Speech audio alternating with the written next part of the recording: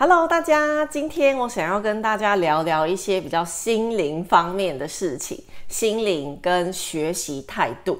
Today, I would like to talk about more like a mental and like attitude when learning Mandarin, okay, and mindset. I do think that when you're learning Mandarin or any other language, the most important thing is not like how smart you are, is not like how good your memory is. No, none of them. None of the intellectual thing. The most important thing is first motivation, second your mindset. You need to have a healthy mindset in order to learn Mandarin well. So that's why recently I would like to talk about more about mindset in my channel or my Instagram account. Okay, so 2 days ago, 2天以前，我在我的 IG 上分享了一个问题，然后你们有寄给我你们的问题嘛？ So the first question is this. Okay, so I know recently you just started your Mandarin learning journey. Congratulations.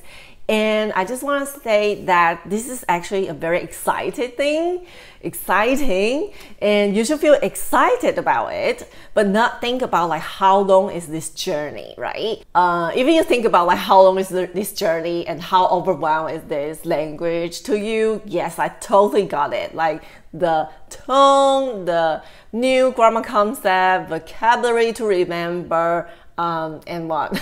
And the Chinese character, yeah, the pronunciation. Wow, it's basically like this, right? I totally got you. But don't think about them, none of them, because those are not the things that you're going to focus on.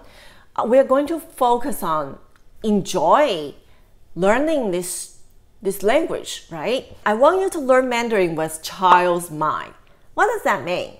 Okay, so not only you, anyone who feels the same as her, think about when you were little, when you were learning your native language.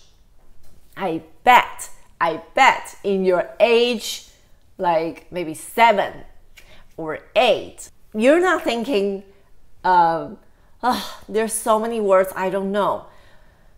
There's still so many vocabulary I don't know how to spell. I'm still so far to be fluent. No, you didn't think any of them because you just let the learning process happen naturally, and you knew that you're going to speak as good as adult one day, right? You might not even think about that. You might not even think about like your final goal when you were little, right? Because there's no need. If you are stay in the process, this is naturally going to happen, like to be able to speak well. Same for Mandarin, right? If you have patience, if you just enjoy the process and stay in the process, I don't know what you expect is not going to happen, right? Because it's going to happen. Okay, and the second question is this. Yeah, I know a lot of you feel like you are stuck in the beginner level forever. And if you have this thought or you feel like this, I want you to look at the material that you are using now, or are you allowing yourself to access to higher level content?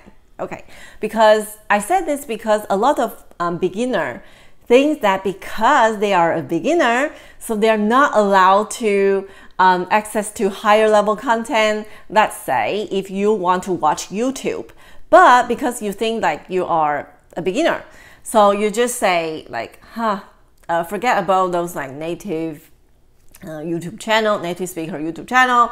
I'm just gonna watch children's one, like those like singing, like very childish one. Or sometimes there are like textbook audio and you just keep listen to book one audio because you feel safe there, you feel you understand it, and you don't even try to access to the higher level Chinese. A lot of time is like we are restricting ourselves into transition to a higher level because we have this limiting belief in our mind. So throw that limiting belief away and now try to access to the higher level content. And so, for example, say YouTube, you just go to watch news in Taiwan, or like we have a lot of YouTube channel, like native speaker YouTuber. Go check out their channel. I'm sure you understand something, right? Because you already have the basic level of Chinese. And who doesn't learn a language using the one that you already know to expand your knowledge, right? So why I said that is because, let's say you know certain words for beginner level, and then you hear that words in the higher level content, and then the higher level content, that word connecting to the other words. And then sometimes through the situation and the image, you like clearly know what they're talking about. So that's how you learn the other words. You don't necessarily always have the dictionary, or you don't necessarily always to look up the dictionary, right? And to me, this is also the most natural way to transition your Chinese basic level to a higher level, right? So yeah, stop limiting yourself and be brave to try like higher level content, believe in yourself,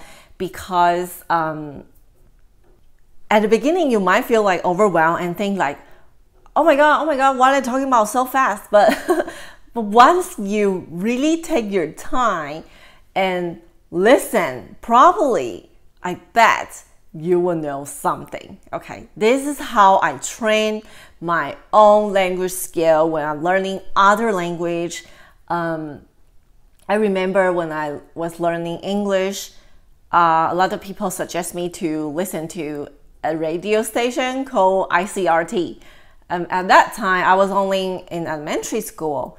Okay, so my English level was so low, and I thought, are you crazy? You asked me to listen to this like native speakers radio station? And then I tried. And then I was like, whoa, I know that word. Whoa, I know that word too.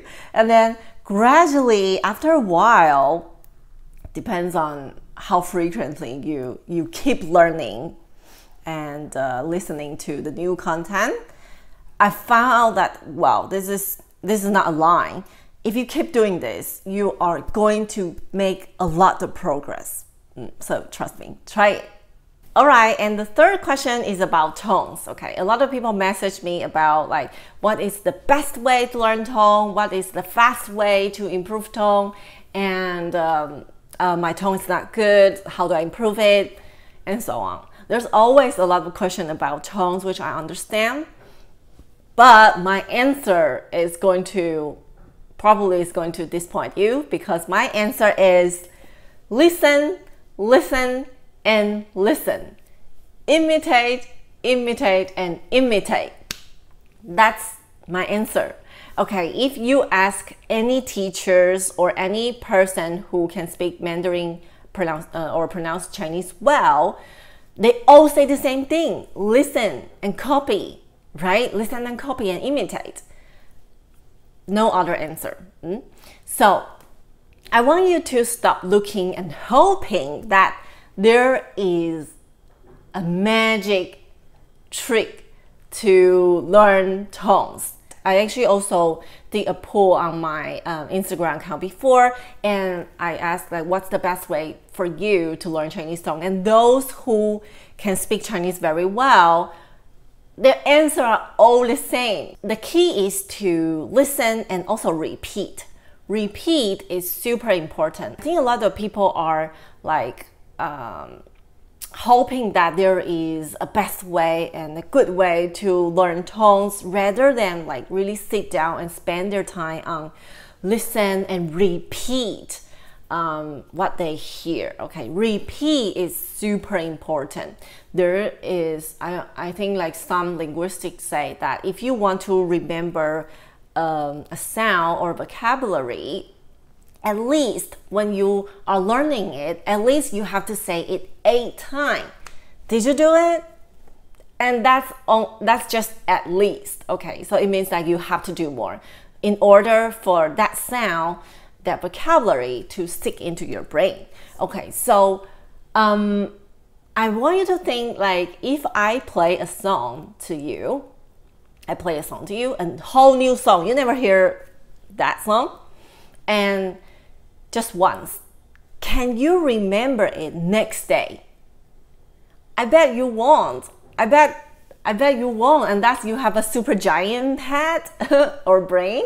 If you listen to a song many times, you can sing the whole song. But if just one time, you're not gonna able to do it. Same for learning tones, okay?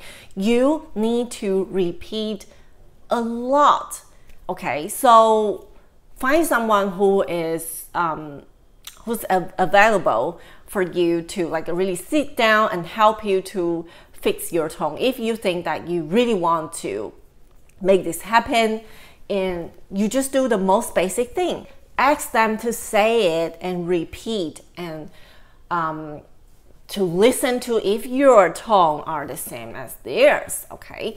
And really, there's no any other fancy solution. Sometimes the most difficult thing is to do the most simple thing, right? So yeah, I want you to stop looking for other solution, because this is the way, okay? So I hope it's helpful, and yeah, try it first, because a lot of time that we just we just listen and say, oh, okay, I understand, and then didn't repeat, okay? I want you to repeat a lot, okay? Yeah, this is my suggestion. Okay guys, I hope this video is helpful, and yeah, just remember that to learn Mandarin well is not always about like intellectual thing. It's about your mindset and your motivation, and it's about your attitude, okay? So if you have a healthy mindset, I'm sure that your learning journey will be more fun and sustainable. And if you want to learn Mandarin with me, definitely check out my description box and also follow my Instagram. Okay, so see you guys in the next video. Bye!